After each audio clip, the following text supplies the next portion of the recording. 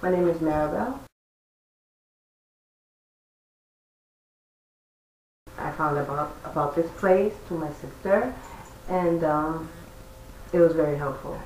Back when I first came, I was into drugs, and I was not doing very good at all, and that's when I found out about this place. I went to a program, and I had an apartment, which I couldn't keep it up because I was doing what I was doing, and Gina sort of told me about the woman's wife.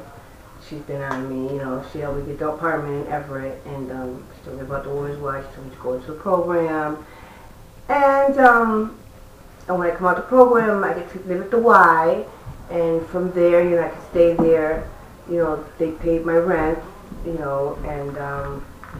they helped me with the food, and she did bring a lot out of me, I just wanted to give up, since I've been sick since 95. Mm-hmm. And I was just on suicide mission, and I just didn't care. And Gina was the person that just picked me up and kept saying, "You can do it, you can do it. You're important." You know what I mean? And I believe in you, so you need to believe in yourself. It's nice to be able to, know that you care about somebody else and believe in, a person.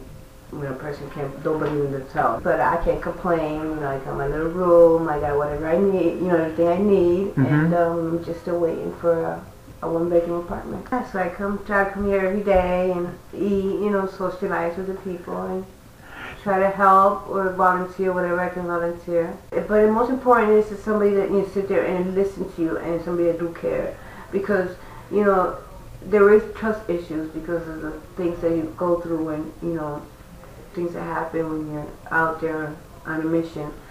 But yeah, it's very important when somebody's there to listen to you and talk to you and know where you're coming from.